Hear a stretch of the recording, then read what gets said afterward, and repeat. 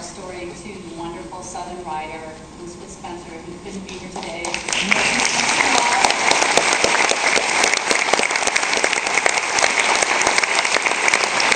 And lucky us, the story fell into the capable and genius hands of our book writer, Craig Lucas.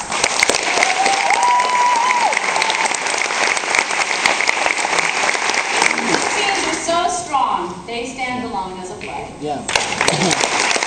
And the wonderful Adam Gettle, who wrote our score.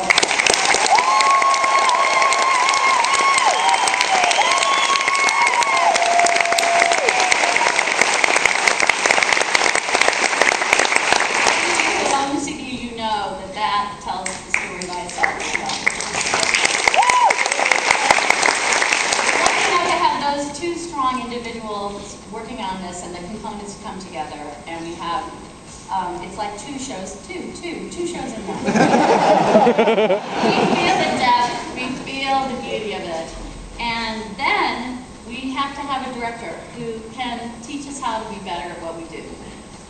Bartlett Shear made us all better than we ever knew that we were.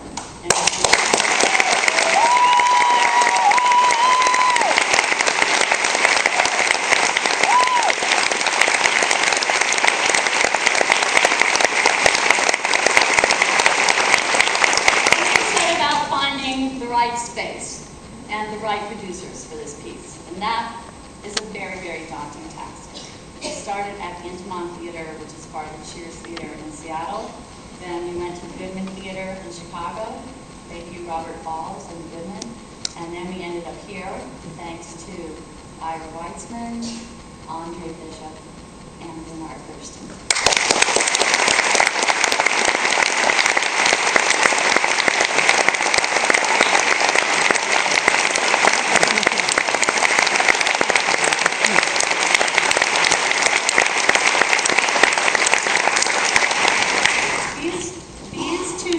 Have given us such support and such love for this piece and for us as individuals that it has been an absolute love fest since the first day of rehearsal, and I can't imagine it now being in any other space. We feel like we're constantly on a lazy Susan.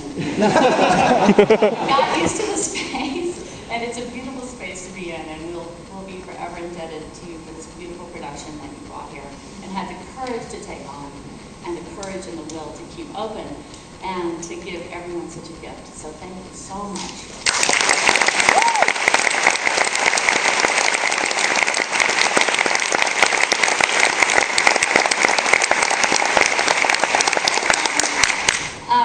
Then we have to have the most magnificent designers in the world to make this story come to life, and we got them. Michael Yergin is our set designer. Michael, are you here? Oh. Bravo!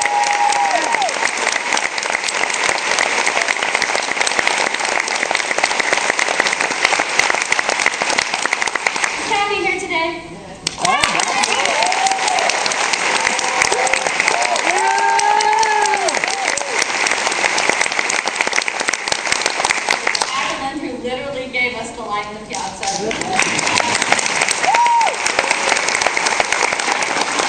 Acting sound partners who gave us this fantastic sound design. And let me tell you, with the orchestra and all of us, it's very difficult to design sound in space with a musical. We had magnificent orchestrations of Adam Gettle and Bruce Coughlin and Ted Sperling.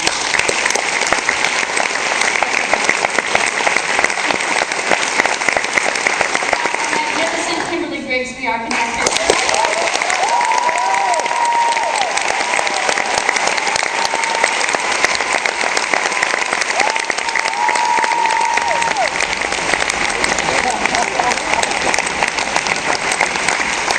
And the invisible hand of a man who wouldn't come up here, who wouldn't wait in the wings for us, but Jonathan Butterall. He's right up there. Hey, Johnny.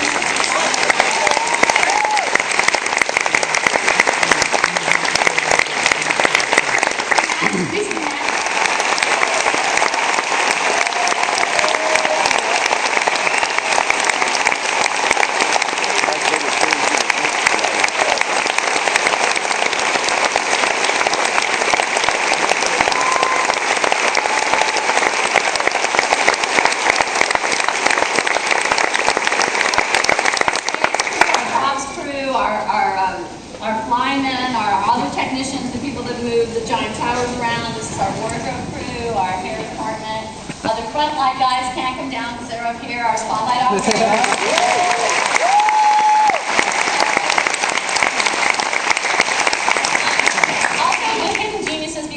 do have to say a word about the cast. I could write a book about every single person in the cast. No. But I won't go into too much, but I do, the hidden members today, the swings, come on out, guys. Oh.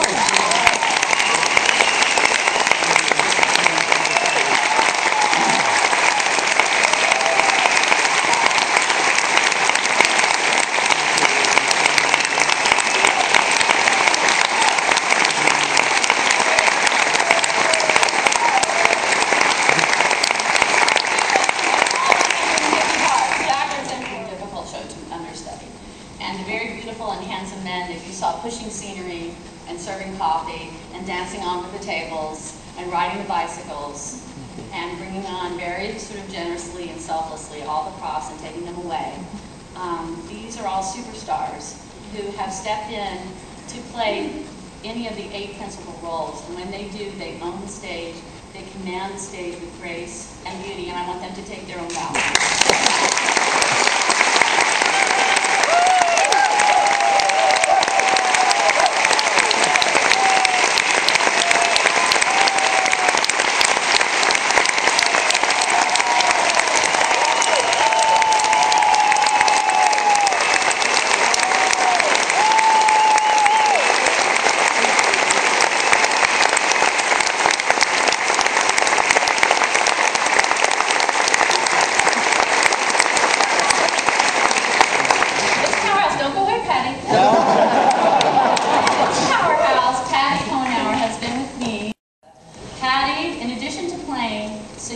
Flawlessly. That's a high C, by the way, she said. The last 4 months has been the Margaret Johnson alternate and has alternated between doing 6 performances of Senora a week and then without skipping a beat doing 2 performances of Margaret.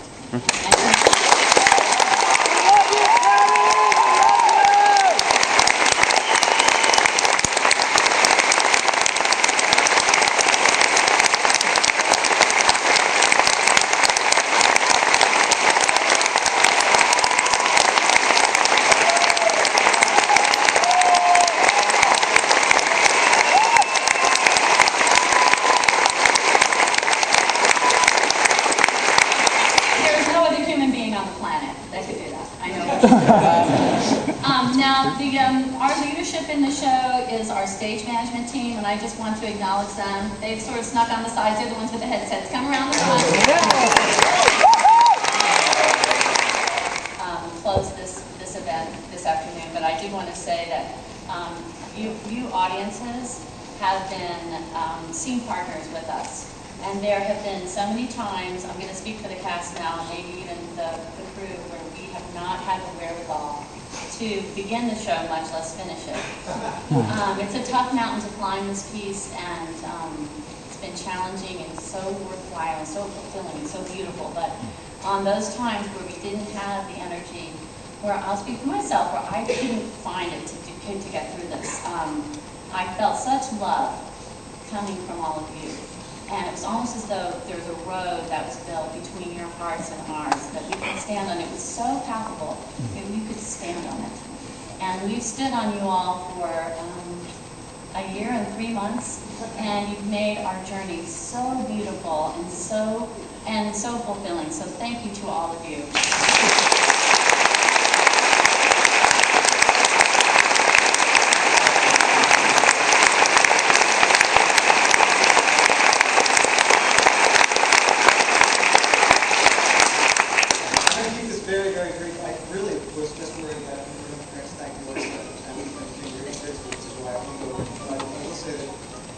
What we have done over the last year and a half is because you have supported it. And that communion is something live with music, with books that is very rare, and we make it possible. We've all employed 150 people who have a job. It's because you guys